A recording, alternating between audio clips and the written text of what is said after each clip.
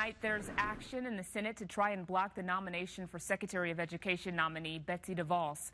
Right now, it looks as if Democrats and Republicans are split on her appointment, and Vice President Mike Pence is set to cast a historic tie-breaking vote. DCW 50's Joe Dominguez is live tonight on Capitol Hill, where this fight continues.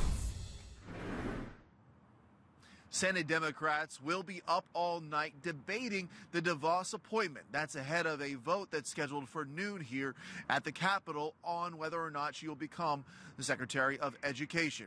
But all of this effort happening tonight got kicked off with a rally that drew hundreds. Educators across the nation, including D.C. special education teacher Catherine Chesterton, say their message is clear. I am here today to add my voice to the millions of educators, parents, students, and community members who stand opposed to Betsy DeVos's confirmation as Secretary of Education. I have received tens of thousands of letters and phone calls from my constituents.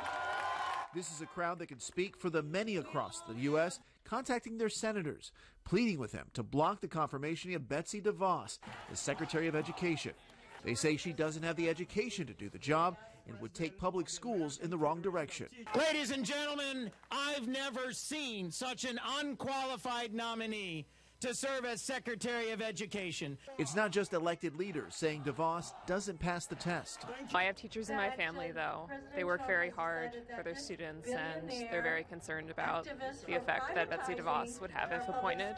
Melanie Pino is from Maryland and decided it was time to make a sign and join the fight. Yeah, well, we just need one more vote, so that's what we're here to do, to put the pressure on. We need one more vote!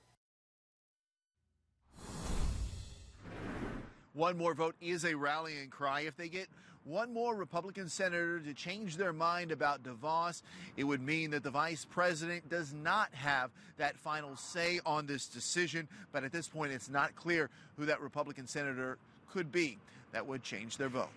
Reporting live at Capitol Hill, Joe Dominguez, DCW 50 News at 10. Thank you very much, Joe.